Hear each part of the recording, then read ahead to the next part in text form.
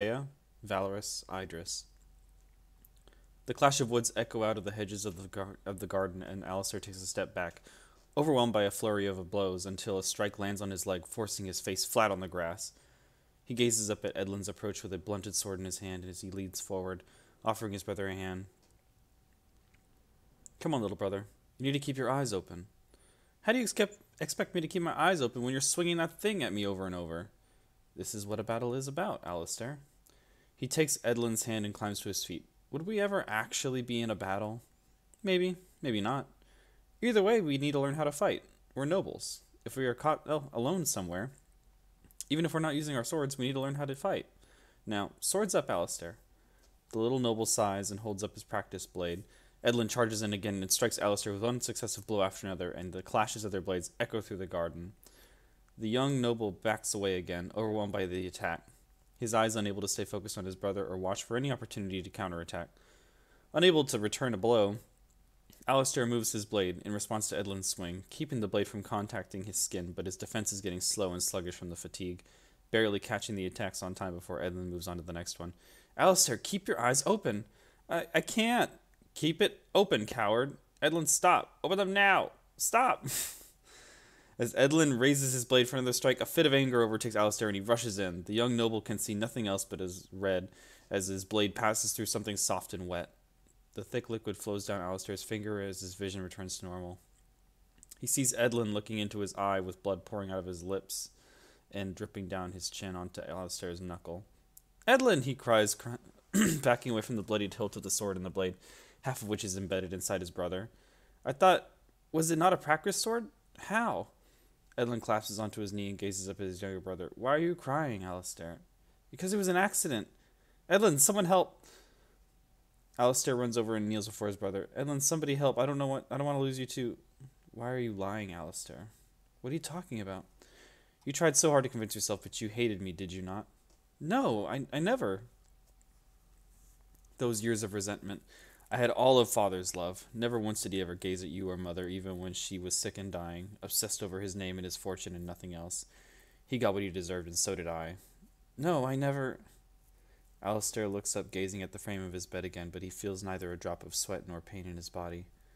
He returns his head slightly to look out the city beyond his window and lifts his body from the bed, walking out of his bedroom into the gardens below. He stands before the family crypt with a candle in his hand and takes one step onto the cold bricks, and then another until he reaches the door of the crypt. He pushes it open and walks further down along the wide and dark stairs, constructed with nothing but colorless and lifeless stones, lighting each torch until he passes, reaching the bottom of the winding steps and lands before one of the many aisles of the family crypt containing the hundreds of corpses of the Carlyle family generations past. His feet take him forward as if by its own memory. An instinct recalls where his family is kept. From the countless visits with Edlin, Alistair can navigate to the coffin with neither light nor senses, through the countless rows and columns.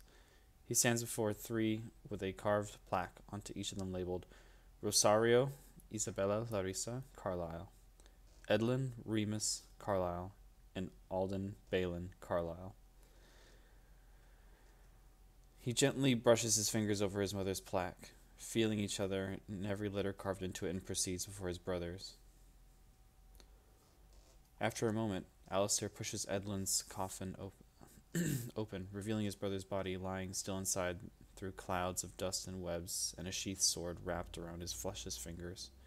The aroma of decay is so strong that it stings Alistair's eye in a dense fog, but the young noble pushes on and reaches for the hilt upon his brother's blade.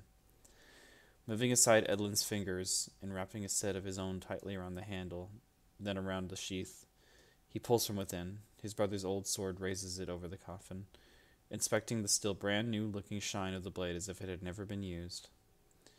In truth, it most likely had never been used. Edlin had the blade forged before leaving Idris, but it had never left its sheath as he died on the first ambush upon Fort Theron, thus starting this war. With his brother's sword in hand, Alistair closes the coffin and steps out of the crypt and back into his room. Leaving the sword onto the side of his bed, Alistair climbs in and closes his eyes, slowly falling back into slumber.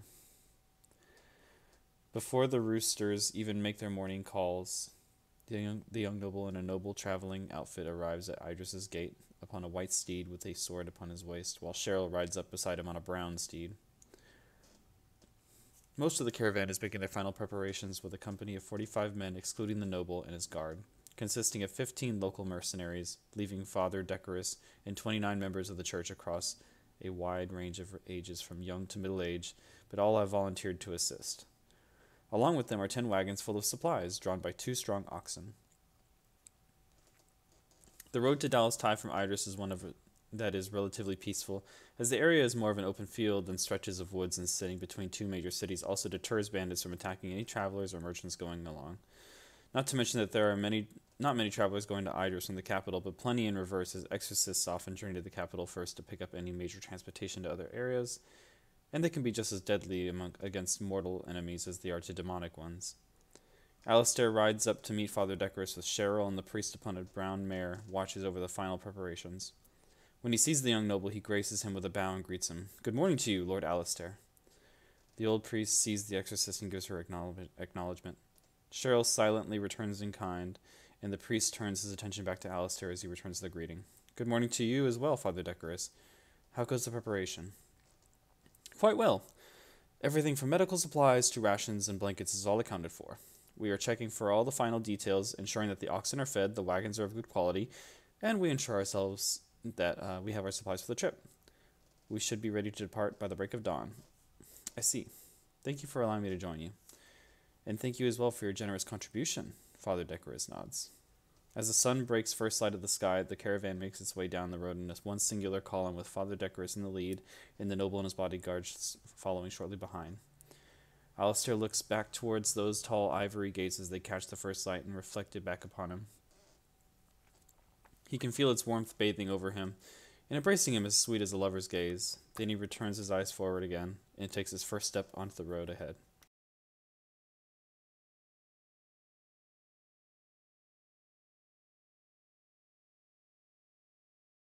25th through the 26th of Red Sun, AC, year 1833, Oricea, Valorous, road to Dallas Ty. The caravan moves silently down the road with a nary a voice to be heard, except for the song of the birds humming in the rhythm with the marching footsteps of the caravan.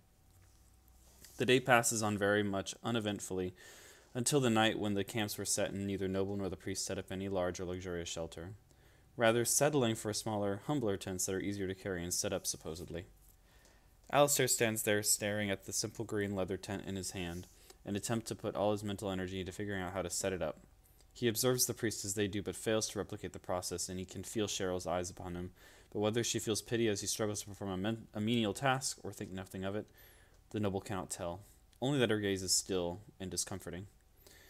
As the fire starts and others finish setting up their tents, the noble alone remains struggling as he turns with a quiet sigh toward the exorcist. "Cheryl, could you help me set up my tent?" "As you wish, my lord," she replies, and kneels before the noble and begins setting it up as naturally as Alistair can walk and breathe. She unfolds it with ease and sets the anchor to the ground. Before a few minutes had even passed, she finishes with no interference from the noble. "Thank you." Alistair rubs the back of his head while avoiding Cheryl's eyes. "That was very well done." It is expected of all exorcists to possess survival skills, as we often travel and endure long journeys across wild lands, the exorcist replies factually. After a brief pause, the young noble gazes at Cheryl, who stands there frozen like a statue before the air grows progressively stiff for him. "So, what is it like being an exorcist?" "It is well." Alistair stares at Cheryl with uncertainty. "Well, yes, but is it satisfying, or are you happy as an exorcist?" Her face tilts, indicating her confusion toward the question, and the noble rephrases. "Do you like what you do?" "I do what is required of me. My personal feelings are of no relevance to me." "It should if you dislike what you are doing. Why continue?" "What else would I be doing, my lord? Anything, like baking or blacksmithing." "An exorcist neither has the time nor proper equipment to bake, and we are taught so." "Not as an exorcist, Cheryl." The noble finds himself at odds with vexation growing in his attempts to talk to her yet. No talking to her makes him feel difficult, as a person. "I have no other desire. I was raised by the order for one purpose and one purpose only, and that is to complete my responsibility as it was given to me." "How could someone have no desire?" Such is the way of the order. Desire can breed sins of greed, lust, wrath, pride, gluttony, envy, and sloth. These sins can expose us to danger when we are confronted by demonic forces, thus preventing us from carrying out our duties. Alistair looks away, not entirely sure what to make of this. He thought back to the old Grandmaster, who is also an exorcist at his prime, yet he is nothing like the girl before him. So, if the order commands you to slay the innocent, I shall comply. And if the order commands you to slay your comrades, I shall comply. And if the order commands you to slay yourself, I shall comply. And if a Grandmaster commands you to slay a fellow Grandmaster, then Cheryl looks away, thinking carefully about her answer with the same cold and emotionless face that gives Alistair a distressing feeling. If the heads of the order turn on one another, whose command do you heed? Alistair repeats his question. My apologies. I have no proper answer for you. Your singular purpose seems to be rather weak if that is the case. Perhaps, but such an event is a rare occurrence, and if such an event should occur, then I suppose I will decide. I am not without my own mind, and if I may say so, I think I am more fulfilled than most in this world, because I have a clear and defined purpose. I suppose you might be right. Alistair looks away, and the exorcist glares at the noble with a hint of curiosity in her eyes. Lord Alistair, if I may ask, what is your purpose, then, since you inquire me of mine? My purpose? I suppose it is to help others. A broad purpose and an admirable one, but ultimately foolish. Alistair turns his whole body towards her and gives Cheryl a troubled look. How could helping others be foolish? If you define your purpose by the virtue of helping others, then it equates to declaring your existence below others. If that is the case, then you should not be living on the streets willingly. You should willingly give up all your fortunes for others. Even now, there are those who dwell in the slums of Idris, are there not? True, but there will always be poverty. Yes, and as you have just proven, neither one of our purposes is particularly strong, but if we were to determine which is more realistic and genuine, I must confess I believe mine to be more than yours, my lord.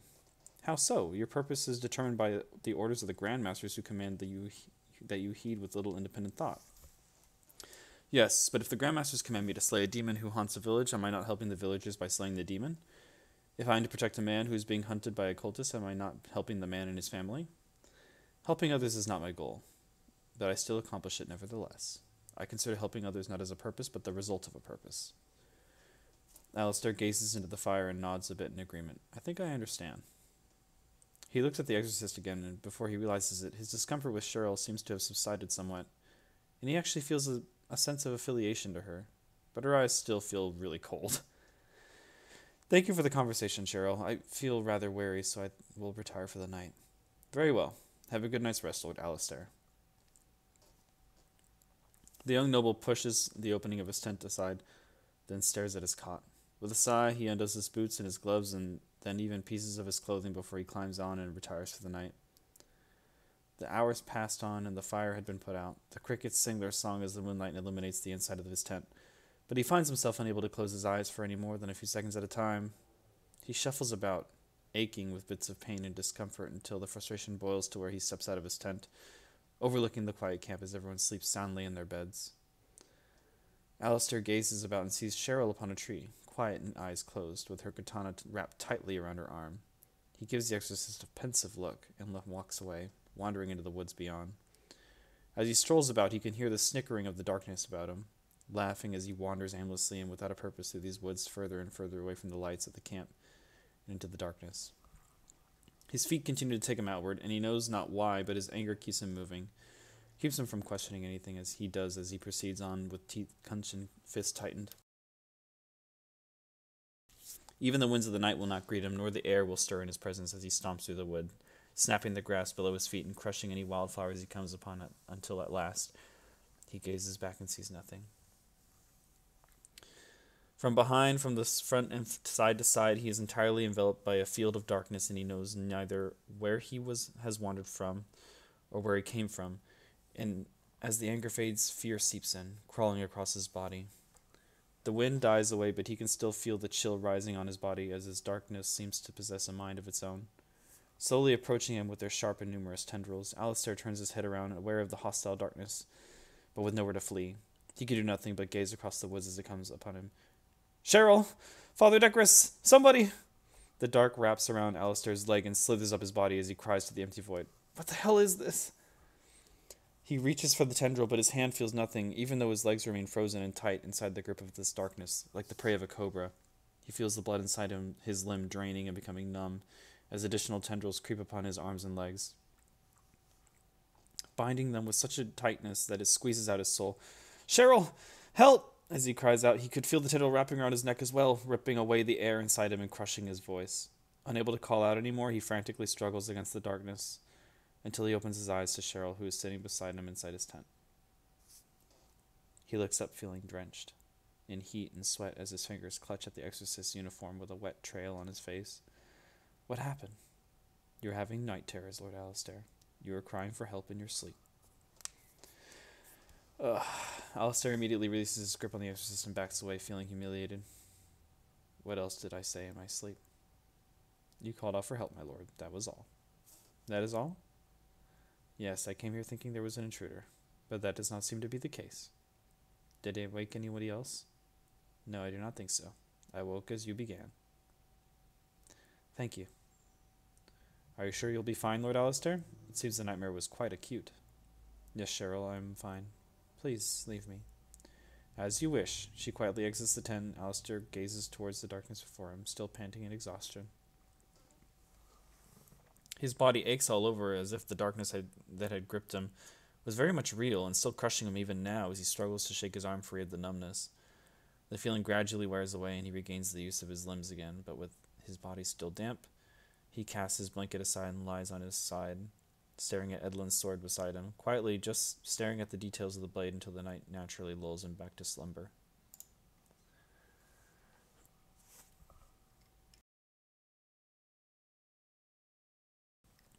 "26th of the Red Sun AC, year 1833, Oricea, Valorous, Road to Dallas Tie." Alistair wakes up at the sight of Cheryl again before the sun had even lifted, but he knew that he would be leaving early as he raises his head, without a word after the exorcist wakes him. She silently leaves his tent with a bow and allows him to make his morning preparation. Once Alistair finishes, he leaves his tent, and as the exorcist prepares to take part, the young noble holds out his hand, stopping her. No, I can take it apart myself. She nods and backs away, allowing the noble to remove the stakes one by one, and his tent deflates. He bounds the tent tightly and places it onto the side of his horse as the rest of the camp is being taken apart and the caravan is ready to move again, just as the sun begins to shine. The remainder of the day is relatively calm like the previous, where the occasional traveler or merchant will come by and say their greetings to the priest, and even a few asking for a blessing from the father.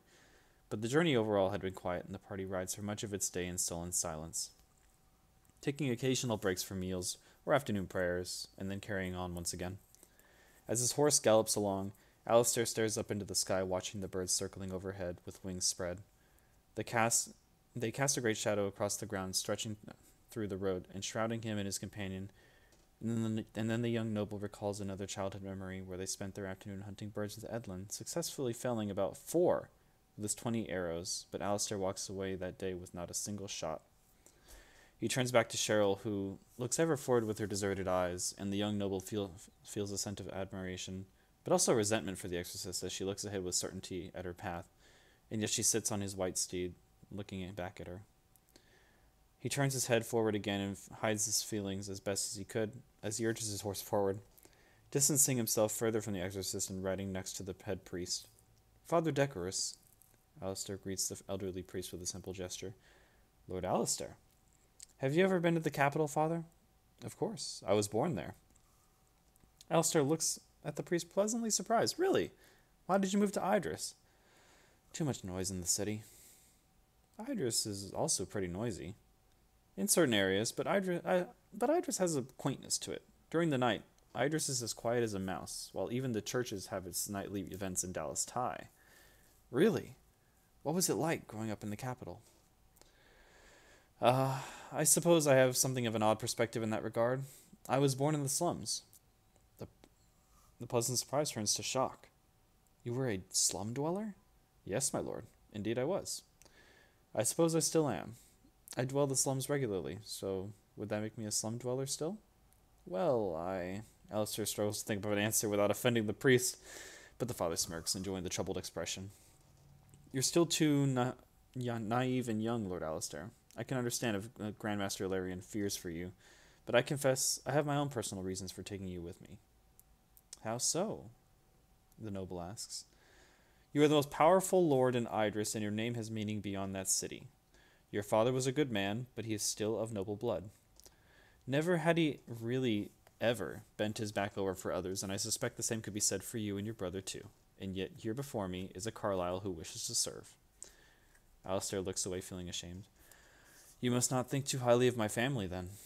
Not at all. Quite the opposite, in fact. I told you before. I have naught but respect for your family, and I admire your father very much. He is a tenacious man, and I am certain he was as ruthless as he was determined in his youth.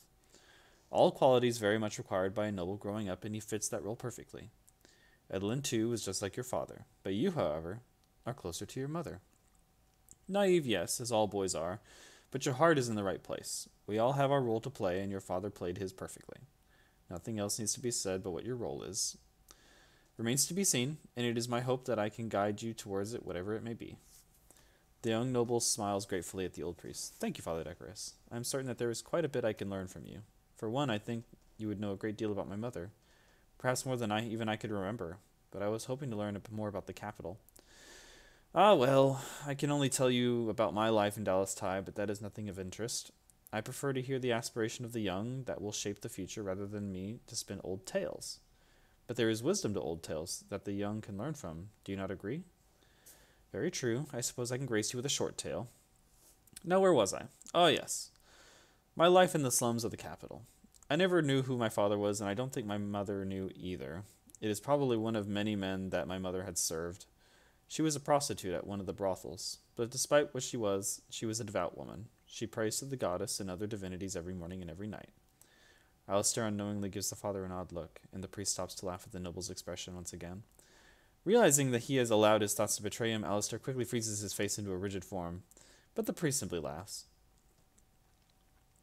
I can understand how that might seem strange, and I admit that my mother's ideals are rather odd.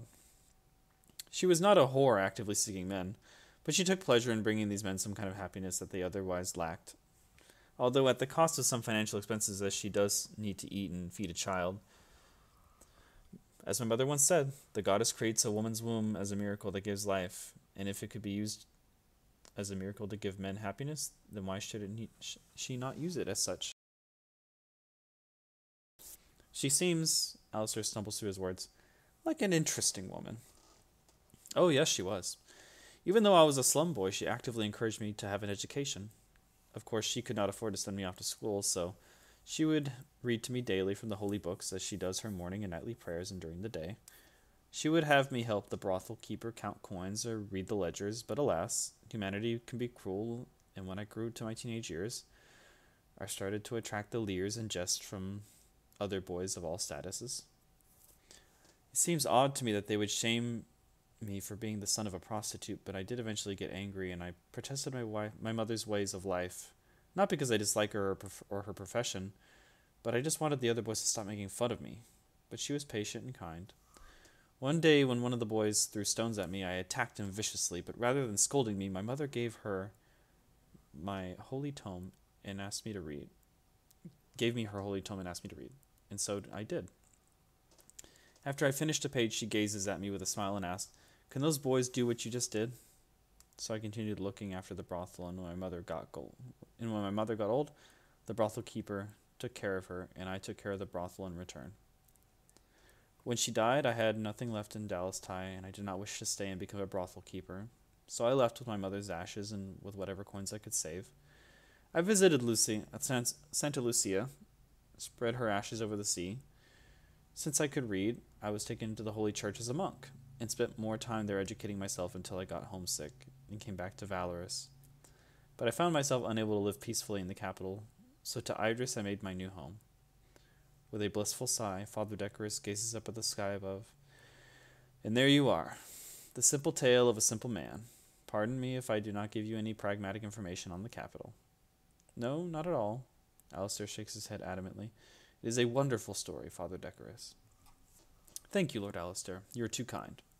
Perhaps when we have time I can tell you more about your mother and your father as well. They are good people, and it is the hope of every parent that their child is better than they were. Thank you, Father, for your wisdom. He smiles toward the priest, but at the back of his mind something gnaws at Alistair, something dark and sinister that constantly gnaws at his very being, even as he presents before the father a more genuine smile than he had ever given his real father. 26th through the 27th of Red Sun, AC, year 1833, Oricea, Valorous, Road to Dallas Ty. Night comes to rest, and the caravan stops along the road again with a campfire roaring, and the young noble sitting beside it for warmth. His tent is set, although rather crudely, behind him. Alistair had observed carefully the night before as Cheryl sets the tent up and imitates to the best of his ability. Her every action receives some mild success, but realizing now that he had become prone to night terrors, that forces him to cry out. He moves his tent away from the camp and closer to the woods, however inconvenient it may be.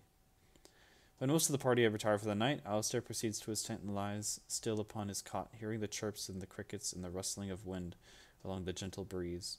He focuses his mind upon the peace and tranquility around him and closes his eyes, falling for hums of nature's gentle lullaby. He looks up at the clear dreamscape of his mind, gazing up at those vast empty skies with the occasional drifting white clouds of no discernible shape, and the garden of the Carlisle estate around him, with its walls of hedges stretching beyond a sea of eternity, made up of grass, and before these hedges is Edlin staring back at Alistair with those eyes brimming with judgment. "Will you not leave me alone?" the young noble asks, and yet the phantom of Edlin stands there silently. "Leave me alone, please."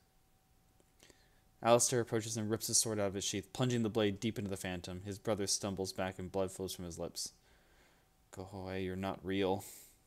Alistair tears his blade out and plunges it back in, soaking his arm in blood. "You're not my brother. He's dead."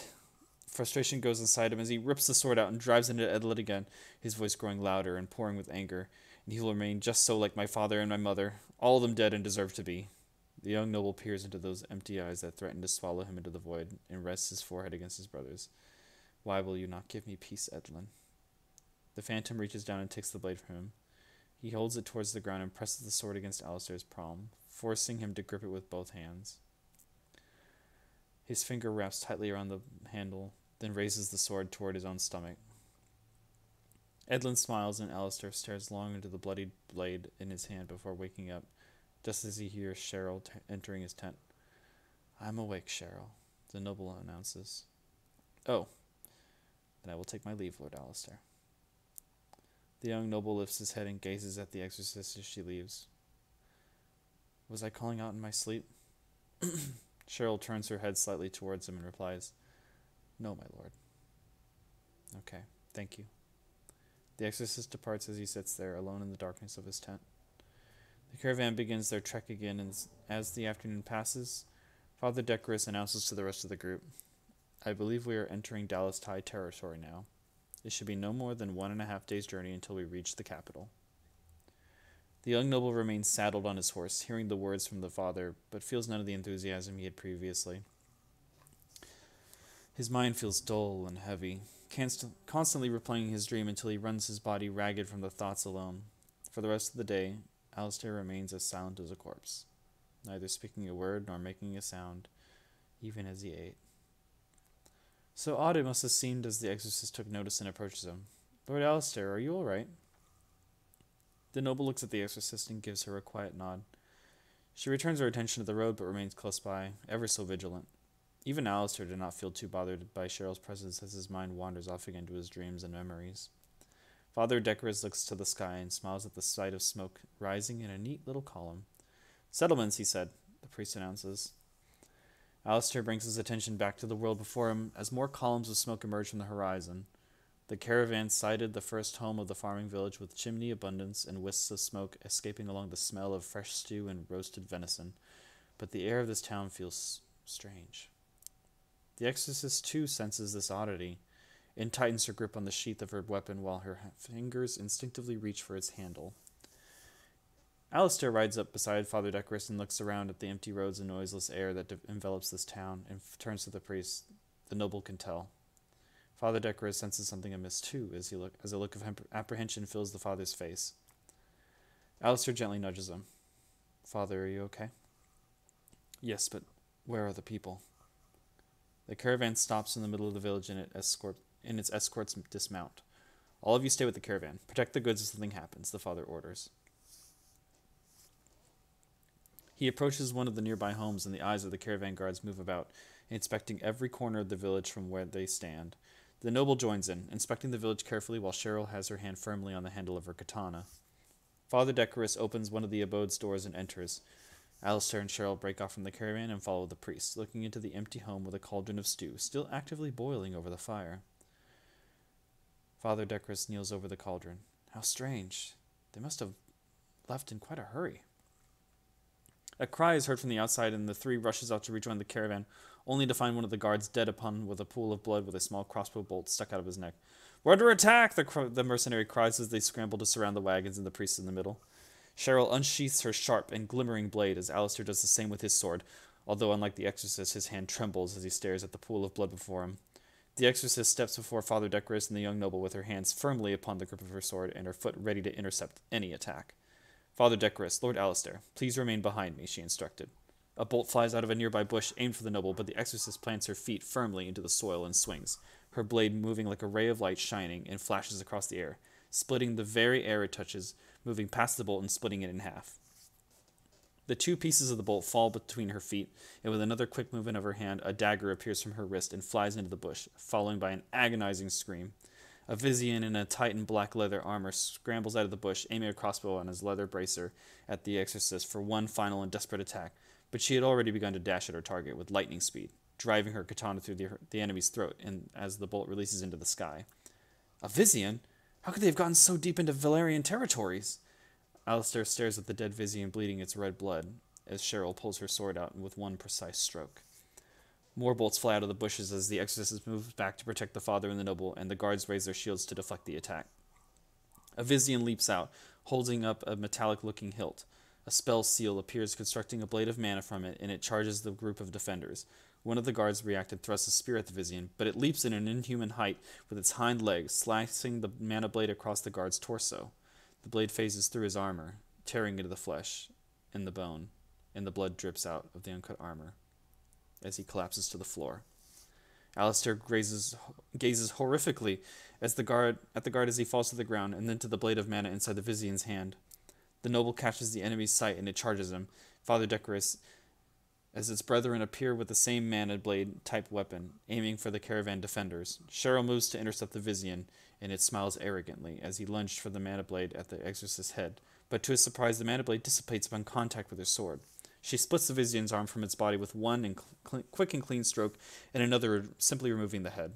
The blood splatters on the face of the exorcist, and yet her eyes remain focused and clear on her target, as she charges forward, dispatching one foe after another with clean and precise movement. Destroying one mana blade after another as she slices the Vizians into ribbons, her skills easily overwhelmed the opponents. With her seemingly normal weapon in hand, but even with her ability to cut down 2 or 3 at a time, more are overwhelming the main defenders and with their devastating new weapons. Alistair steps forward and with fury drives his sword through an unsuspecting Vizian from behind, pointing toward the woods. Cheryl, clear a path. Everybody, we need to follow her. The exorcist abides by his command and cleaves a bloody path through the enemy, as the priest scrambles to remain behind her and the defender catches up shortly, protecting the rear. A cry escapes from behind as the noble turns back and sees a Vizian pulling the father away from the rest of the group with its fingers over the priest's mouth. Father Decorus bites the Vizian, forcing him to release his grip, and cries out again. Father Decorus! Alistair yells to the priest as the father gets dragged away. The noble grits his teeth and gazes at the fleeing party as they escape the village and back to Father Decorus. Cheryl halts and rushes the others to the woods before turning back. Lord Alistair, we must go! The noble averts his gaze from Father Decorus and flees with the rest of the group as several Vizians chase them. They push their way into the forest, and through the dense fog of trees they lost their pursuers, but only half of the original caravan remains alive and present. Alistair grips his bloodied sword tightly and looks back towards the village. We left Father Decorus. I have to go back. Cheryl holds up her sword, blocking the noble. You cannot. It is my task to protect you. We cannot abandon Father Decorus. Then I will come with you. She turns to one of the guards. You can still fight, can you not? The guard nods, and the exorcist turns back to the noble, waiting for his approval. Fine. Alistair dashes out of the trees with Cheryl. In truth, the noble's chest is pounding like a drum, and he's glad to have the exorcist behind him. He fathoms what could happen if she had not been there. Regardless, he continues sneaking through the town that is crawling with Vizians and soldiers, searching most likely for them and additional survivors. A good deal of them are ravaging the wagons and looting the supplies for themselves. Alistair looks at them with disgust and contempt, but he proceeds onward, moving quietly across corners of houses and keeping away from the sights of the patrols. As he was about to step out of the corner, Cheryl holds the noble back, gesturing towards two Vizians passing by, easing her grip and allowing him to cross. Father Decrus's voice escapes from the abandoned cathedral at the town square, and the two cautiously make their approach until they reach one of the many windows of the building. They carefully raise their head and peer through the window, evaluating the scene before entering. The old priest lies bounded to a chair at the center of the church. The aisles of seats have been destroyed, and the statue of the goddess lies on the floor in pieces. The altar had been desecrated with the corpse of the villagers, all bloodied and lying in horrified poses with organs torn out and limbs spilt from their bodies. The noble presses his hand over his mouth, suppressing the urge to retch, and Cheryl remains ever so composed. 3 Vizians surround the old priest and the eldest of them, a tall Vizian, even by their standards, in bulky black metallic armor. Long threads of brownish hair, and a scar over his right eye forces the father to gaze at him. I ask you again, priest, where is the silver star? I told you once before, I don't know anything about a silver star. The Vizian strikes the priest, knocking a tooth out of his mouth and sends it flying across the floor. Liar! He turns the chair toward the altar and pulls out one of the priest's hair, forcing him to look. Look upon your people, priest. Know that they squealed like pigs as we gut them before your precious goddess. The goddess will pay you back 1,000-fold, Vizian. So pray, priest. Pray for your goddess to bring us judgment. In the end, your goddess means nothing to us. Now I ask again, where is the silver star? I don't know what you're talking about. A Vizian yells from the outside, pointing his crossbow at Alistair and Cheryl. Found them! The elder Vizian turns and sees the two at the window, sneering, and begins barking orders. Take the priest! The other 2 Vizians grab Father Decrus and drag him away as the elder approaches them. Another dagger appears on Cheryl's hand and lodges itself inside the Vizian's throat as he alerts the others, but they've already begun converging on them alongside the elder Vizian. Alistair turns to the exorcist with a sword in hand. Cheryl, keep them distracted. I'll go for the father. My lord, we don't have time to argue. We have to rescue him. The elder Vizian bursts through the window and sweeps his mana blade at the 2. Alistair rolls away as Cheryl splits the blade with her sword. The elder Vizian looks at the exorcist with a surprised face before kicking her away to prevent a counterattack. While the elder focuses his attention on Cheryl, Alistair crawls through the church and pursues the 2 that had left with the priest. The elder tosses the hilt aside, and a blade of black iron protrudes out of his gauntlet. Magic is too unsightly anyway. The clash of the katana and the elder's arm blade echoes as Alistair steps through the church and down the path of the other side of the town. The 2 Vizians drag the priest across the dirt road, repeating the question asked by the elder, but Father Decrus remains defiant. They toss the priest onto the dirt, and one of them kneels, aiming the mana blade at his throat. Alistair takes a step forward, and his hand tightens on the handle of his blade but as he approaches them, his fingers relax. A thought wanders into his mind, and he freezes before the church, watching the events unfold. The Vizian asks the same question again. Just kill me already. Even if I know what it is you seek, I would never tell you. The Vizian strikes Father Decrus on the face, and he bites the Vizian's arm. The soldier screams and kicks the priest's face into the dirt, and the father attempts to flee, but the second Vizian grabs him and pulls him back. Father Decrus pulls a dagger out of his belt and drives it into the second guard, but the first recovers from the bite, piercing the mana blade into the priest's neck. His blood pours out through the gaping wound and escapes his lip as his eyes roll to the sky. With a forceful pull, the blade leaves the father's neck, and Alistair looks calmly at the old priest's body as it collapses onto its side. Once the father is dead, the noble quietly approaches the remaining Vizian, plunging his sword through its chest. The last Vizian gurgles from the blood in his mouth before falling over, and Alistair kneels over the priest, feeling nothing but emptiness inside as he closes the elder priest's eyelids. The young noble lifts the bloodied body in his arm, and the priest's blood soaks through his clothes, penetrating to his skin. He stares at Father Decrus, devoid of any feelings or thoughts, before he turns to the church. Cheryl! He yells loudly. Then a few moments later, she bursts out of the window and lands, rolling across the dirt. The elder Vizian smashes through another window and lands across the exorcist. We are leaving, Alistair yells, and rushes back into the woods with Cheryl in behind. The elder Vizian points to them as the other soldiers either rush out of the church or move around it. Get after them, he ordered. After a trek across the forest in circles, misdirection The two of them lost again, and return to where the others await them. As Alistair gently lays Father Decrus's body on the grass, some weep while others pray. The Vizians killed him before I could get to him. I was too late, I'm sorry.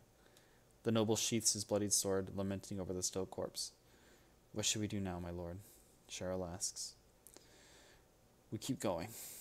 We need to get to Dallas Ty now more than ever, and warm them. Alistair looks at the priest's body. We have to bring Father Decrus's body back home. He died, murdered in cold blood by those damn Vizians. He tightens his fist as tears slip out. The council, the Grand Masters, all of Idris must know. His sacrifice must not be in vain. Cheryl, you need to return to Idris. My lord, I am tasked with protecting me is no longer a priority when Idris is in danger. Do you disagree? Cheryl shakes her head. I do not, my lord. You have the best chance of returning to Idris safely. You have to go back and warn them. The exorcist considers her choices carefully before she nods. But what of you, my lord? Who will protect you? The men who can still fight will continue and escort me to the capital. Alistair turns to the remaining guards, who nod in approval, then returns to the exorcist. Will you go, Cheryl? She gives Alistair a stiff nod. Go quickly, and lay him to rest. She nods again and lifts Father Decrus's body as she urges the other priests to move. She gazes back to Alistair one more time before taking off with the rest. Everyone, we need to get to the capital as quickly as possible. The queen and her court must be warned.